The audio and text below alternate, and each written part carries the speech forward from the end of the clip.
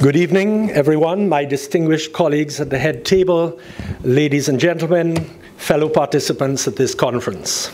I was described as a historian, but really my qualifications are in anthropology. But I apply anthropology to a study of our human society and its course through history. And it is for this reason that I am particularly interested in the human reaction within our islands to disasters of this kind and of all kinds. So it's a combination of a historical analysis and an anthropological study of how people think about these disasters. And for this, we're going to understand first the pre-Columbian people. I know that we often, in our analysis of societies in the Caribbean, tend to forget those people who occupied these islands for 2,000 years, when we, who are either descendants of Africans or Europeans or a mixture of both, have only been here for maybe, at most in the Eastern Caribbean, about 300 years in comparison to the 2,000 years that others have occupied these islands. And once these original people paddled their canoes past Tobago and entered the Lesser Antilles, the Amerindians were in many ways entering a new world. It was a new world because once they passed Tobago, here were volcanoes and sulfur springs as the islands sit along the edge of the Caribbean tectonic plate. There were coral reefs with a whole range of new resources that did not exist in the muddy waters of the South American coastline. And there were these furious annual visitations of swirling winds, thunderstorms, and driving rain north of 12 degrees north latitude. Much of this is anchored, for their case, in myth. Mythical stories are ways of explaining and marking beliefs and experiences. The Taínos of Hispaniola used the word huracán to describe these storms, which the Spanish and French adopted and which became hurricane in English. A few days before Maria, I took a hike in the Kalinago territory, and a few days afterwards, I attempted to find roughly the same place. And the comparison is clear to see what the indigenous people would have experienced. In the Taíno myth, recorded by Father Penny in the Greater Antilles, the huracán was guided by a powerful female spirit, Guabanquex, the Lady of the Winds. She had two assistants, Guatabay, who produced the hurricane-force winds, and Coatrisqui, who caused the floodwaters. Anyone who experienced Hurricane Maria last year will understand how the Taínos saw the two forces working together, the powerful winds and the raging waters. In these islands to the southeast, the Kalinago had their own names for the cycles of tropical waves from May to October, and a variation on the huracán itself. As generation followed generation along this archipelago, the settlers and their descendants adapted themselves to become an island culture, rather than that of a continental society. They amassed a knowledge of environmental signals that informed them of approaching hurricanes. They developed a cycle of life in tune with the seasons and evolved a fantastic knowledge of the nature of the islands, much of which is now lost. Today, because of colonization and so-called modernization and development, we are in many ways divorced from many of the realities of our island world. Amerindian construction methods adapted to these requirements. Knowledge of woods, the different types of woods and their different qualities, the use of maho bark cord in a society where there was no metal for the making of nails and bolts. The early chroniclers of European settlement marveled at the strength and intricate nature and designs of the maho cord bindings, which tied together all of the components of the Amerindian house. Main posts to rafters, rafters to frame, frame to purlines, and tying down of the thatch. We still use in the Creole communities some of these phrases to differentiate the different types of maho. Maho pima, maho maon, and a whole list of others. Even if much of the thatch may have been stripped off during hurricanes, the tightly connected frames survived to be rethatched immediately after the storm. This resilience of the early native architecture was seen after Hurricane Maria at the Kalinago Barana Aute in the Kalinago territory in northeastern Dominica. And it means the Kalinago village by the sea. And this entire complex was actually financed by the Caribbean Development Bank. And it shows, and I was there on Sunday, as members of the Kalinago community were using the opportunity of Maria to rethatch. The frames had stood secure and firm. Many of the buildings that you see there were totally standing firm with no problem whatsoever, a little thatch missing, and that was it. It's up and going and ready to go as the next tourist season approaches, or maybe the next uragan. Transfer of knowledge of woods and building techniques from dwindling Amerindians to European and African arrivals after 1492 was an important aspect of contact and cultural exchange, which influenced the design and materials used in the Creole house. In the Creole of our French-influenced islands, the Kai Creole, every part of that diagram has a particular type of wood, whether it is balata, bois rivière, bois setan, noyer, or the pillar trees down at the bottom with mang blanc, akakwa. All of the different parts of the house are recorded as having been used for particular strengths. A lot of this is taken from the original Kalinago origins. You see this little picture here. And you see the praps, which are the remains of the A-frame Kalinago house that you saw before, which during Creole times were put on the houses before hurricanes to ensure that they stood firm. Interestingly enough, in Maria, those few houses in the Kalinago territory that maintained their praps stood up and did not turn over. So it shows that some of these elements are still important in our resilience. This was evident in the transfer of building knowledge between the Taino and Spanish settlers in early Jamaica, and even in islands such as Barbados, where no Amerindians were found when the English arrived. Tupinamba Indians were brought to Barbados from Brazil by the Dutch to assist the English in both tropical food supply, natural resource use, and building construction. In those more rugged islands, such as the Windwards and Jamaica, that were not totally denuded of their forest during colonization, the knowledge of the qualities and use of timber survived into the 20th century. In the French-influenced colonies of the Eastern Caribbean, the Kalinago Tabouis, the large communal men's house, sometimes called the Grand Cabe, was adapted to become the Maison de Maître, the master's house. In this way, Amerindian houses were adapted to provide shelter for pioneer European settlements. These were the first houses of colonization. And this house right here, Bois Côtelette, photographed in 1905, withstood totally the winds and force of Maria, untouched, as in that photograph taken over 100 years ago. Now, in the construction of these houses, then as now, there are a number of conflicting challenges.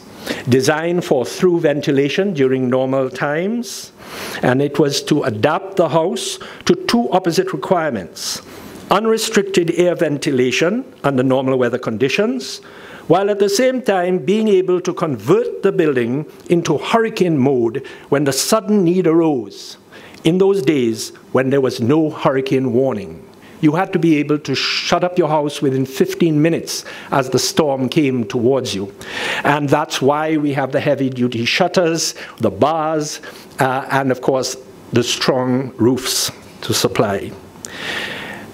We lost a lot of these techniques, the jalousies, the louvers, and particularly the heavy-duty window covers. And here in one village alone, the village of Bence in North Dominica, and this particular building right over here in the right, the features of these early houses, the previous ones I showed you, one of these features was the cachot, the small strong room to resort to if the rest of the house is being destroyed. These bunkers were of heavy-duty wood or of stone and were used for storage during the rest of the year. The experience of people in Maria retreating to their toilets during the recent hurricanes is an example to re-examine that secure room concept. And leading contractors in Dominica have said that whether you choose your kitchen or you choose your bathroom, build it like a bunker so that you know there is a place that you can retreat to. And the head of disaster management in Dominica has also recently made this point, and this point was made by you just a short while ago. So we are realizing that those early settlers adapting the Kalinago strength of the central core of the house had something to go with. The production and use, well, it was during the plantation period that the greatest strength was put into the most valuable industrial investments, such as sugar mills, water mills, and boiling houses, and public buildings. It was very fortuitous that crop time on sugar plantations did not coincide with the hurricane season. It lasted from January to the beginning of June, so that windmill sails and frames could be taken down and stowed away, and other buildings and equipment could be secured and repaired for the rest of the year without loss of production. These cycles and the way they fit with each other is interesting. The production of limestone mortar locally, rather than imported cement, involved gathering reef coral and mining limestone on those islands where it occurred. The coral or limestone was heated in lime kilns, one of the best examples of which is at the base of Brimstone Hill Fortress in St. Kitts.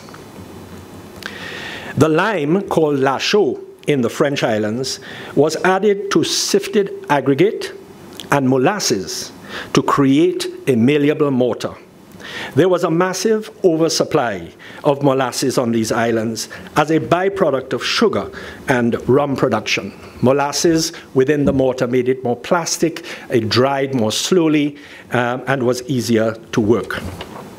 The biochemical nature of limestone mortar made it continue to bind naturally over the years after it was laid down, and it constituted itself almost into its original form when it had been mined.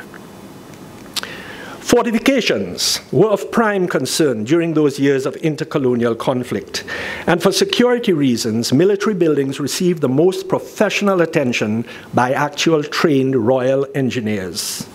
Here we find the strongest and most disaster-resistant buildings that take into consideration all of the main natural threats of earthquakes, hurricanes, and flooding, apart from their primary role of withstanding bombardment. Great attention was given to drainage channels, sea defenses where those buildings needed to be along the seashore. The survival of many of these buildings today as converted public buildings and tourist attractions on our islands is therefore no coincidence. In the early 2000s, I designed and supervised the restoration of one such complex. I'm going to mention this because I don't deal only in theory. The director of the national parks is here in this room, and over the years, we have kept in touch the national parks, or particularly the Cabritz National Park, to restore many of those buildings. Our team followed as closely as possible the historic plans and building techniques, and I am happy to say that it proved itself by surviving the forces of Hurricane Maria totally undamaged, except for some dented guttering and a split flagpole. This is during construction. This was one that was demolished finally by Hurricane David, and then we restored it in 2012, 2013. It is now a popular hostel for youth groups from Dominica, the region, and further afield. And the techniques that we used were entirely traditional. I told somebody who was questioning, who's your engineer? I said, well, his name was Andrew Fraser, and sadly he died 250 years ago, but I am following his plan. And so, except for the flagpole that you see here that got bent, this is the scene taken by helicopter after Maria. A day or two after, you can see the destruction of the forest, and a few weeks later from the mountain top. So it just shows that if you maintain a building and if you use those traditional methods, your buildings really can stand strong. In domestic houses, we see two main solutions to dealing with the edge of roofs, and the realization that strength and protection was vital to ensure the security at the point of which the roof meets the outside wall. An early 18th century example are the buildings of St. George's, Grenada, in this photograph taken in 1880, where steep, well-placed roofs extend in most cases no more than a few inches beyond the face of the wall. Double layers of clay tiles or wooden shingles strengthen these edges. There were hardly any verandas at that time because people were very suspicious of them being swept away. And if there was any need for extended covering, such as entrance porticos or canopies to protect the windows from sun or rain, these were clearly separated from the main roof. They were disposable. They could go. In Barbados, after the devastation of the 1831 hurricane, the parapet became widely introduced to shield the edge of the roof from the hurricane winds. This is the origin of this distinctive aspect of Bajan architecture, the parapet in the older houses and even in the churches. Large communal buildings, such as churches, provided some of the greatest challenges to architects and engineers at the time, particularly in the case of the Western European-style church steeples and towers, which were subject to threat by hurricanes and, of course, by earthquakes. Although we tend to concentrate, I just want to point out, this is something I'll be talking about later, the colonial development and welfare housing, which paid a great deal of attention to ventilation, but this is the same building in 1955 and in 1979. That challenge of getting natural ventilation without use of air conditioning, as well as at the same time ensuring that your buildings are strong. Although we tend to concentrate on hurricanes, there is an impressive record of earthquake and volcanic damage that we must not forget. As an archaeologist, also in pre-Columbian times, we have 3 archaeological sites so far in the Eastern Caribbean where villages were covered by volcanic debris, pre-Columbian villages. At Vive in northern Martinique, in Dominica in 450 AD, and at Trance in Montserrat at about the same period. And at Trance, over 1,000 years later, it came and recovered the original settlement in that plain down there on the east coast. During the historical period, we have the destruction of communities and ashfalls on buildings in St. Vincent in 1812, 1902, and 1979. In Dominica, the capital of Roseau was covered by a phreatic volcanic eruption in 1880. Martinique in 1902, of course, the famous eruption of Montagne Pelée that wiped out the city of Saint-Pierre and killed some 30,000 people. And the evacuation of 70,000 people in Bastia, Guadeloupe in 1976, and the devastation of southern Montserrat and its capital, Plymouth, from 1995. Visit, I was taking a picture of the beautiful house. And then in 2005, I went with the Minister of Communications and Works into Plymouth, and I took a picture of the same house, but from a higher level. And tragically, that is totally gone now. But it gives you an understanding of the volume of ash and debris, pyroclastic flow, that will cover our cities if there is such a volcanic eruption. And how do you build or plan for that? Earthquake damage has been relatively common all along the chain, with the worst recorded in Guadeloupe in 1843 with the destruction of Pointe-à-Pitre, and Jamaica in 1692 and 1907, and of course Haiti in 2010. These are definitely not to be ignored. That's another view of Plymouth. Those are gone as well, Barclays Bank and the other public buildings.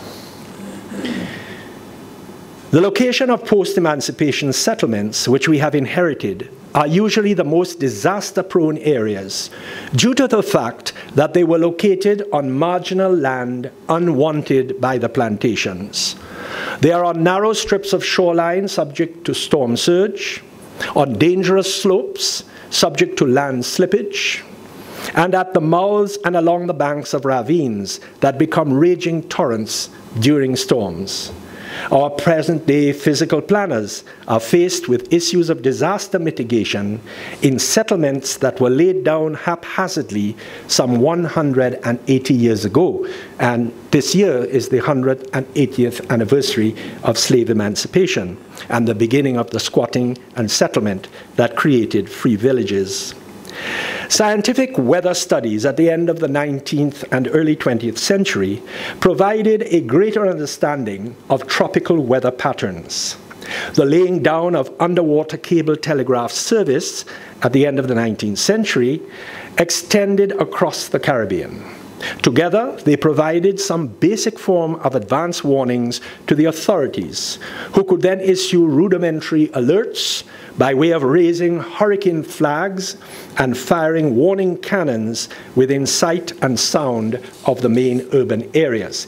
Cables would be sent from, let's say, Barbados or Grenada saying, we have this terrible storm, it's moving north, and the governors and administrators of places like Antigua, Dominica, and Nevis, St. Kitts would then get proactive and try to issue warnings. But then, of course, the hurricane could divert before it reached there, so it was a haphazard method. The compilation and study of hurricane statistics in that same time influenced the introduction of hurricane insurance by Henry Head of Lloyd's of London. Some level of forewarning and a modicum of financial security continually relaxed and encouraged the profusion of verandas and extended overhangs in house design. So we see the changes beginning. The needs of the tourism industry in the 20th century also influenced more open and vulnerable design. In the British Caribbean, government housing and public buildings was revolutionized by the recommendations contained in the famous Moyne Commission report that severely condemned the state of working-class housing and paucity of social services and the conditions under which education, healthcare, and administration in these colonies were delivered. It transformed public construction from 1945 at the end of the Second World War.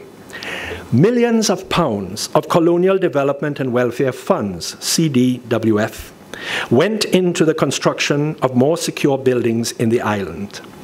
Here in St. Lucia, there was the added impact of the destruction of much of Castries by the disastrous fire of 1948.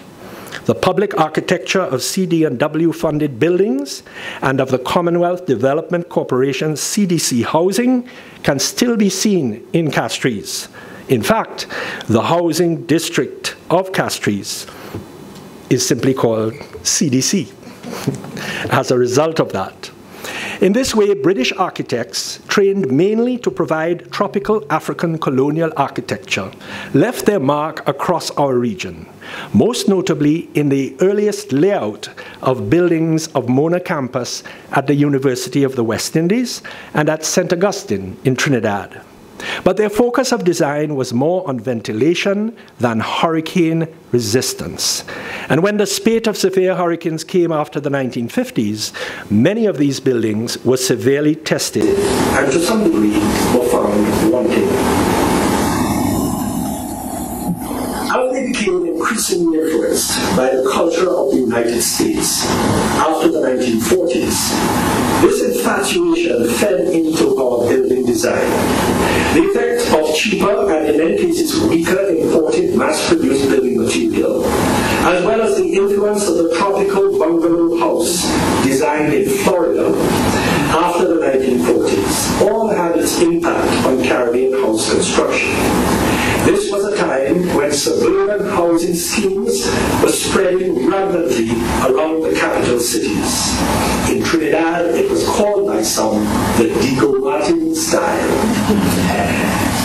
And the traditional methods of West Indian architecture, such as, well, now they're having the influence of trained architects and concrete roofs. These are actually from the 1970s, and they introduced also a new pattern of public architecture.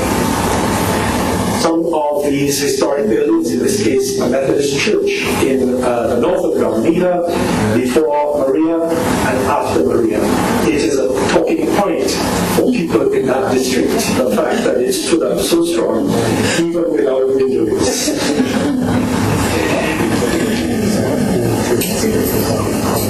The traditional methods of West Indian architecture, such as steep, heavily braced roofs and thick wooden shutters and doors aimed at hurricane resistance, went into decline, and disaster mitigation moved into a format that was directed by professional, university-trained engineers using post-mid-20th century techniques and material. Both are valid approaches to facing these disasters. But in concluding, I would urge that our engineering and architectural students should have a grounding in the Caribbean history of disaster mitigation and the materials and techniques of construction on these islands over the last 500 years.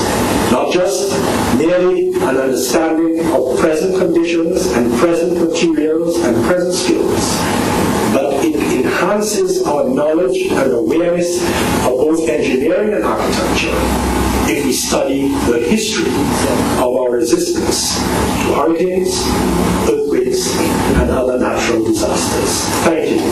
And just to end, one does not want to boast, but this is the house I designed for myself the day before and the day after Maria. So there are elements that I have talked about, roof shape, not joining one section of roof to the other, the old-time heavy-duty shutters and jalousies, stores of water, gallon stores, many thousand-gallon stores of water, and very tightly riveted on solar panels. I felt very embarrassed because across the way was the village totally destroyed.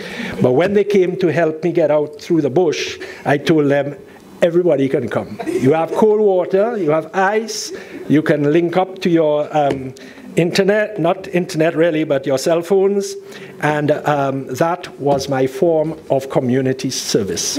Thank you all very much indeed.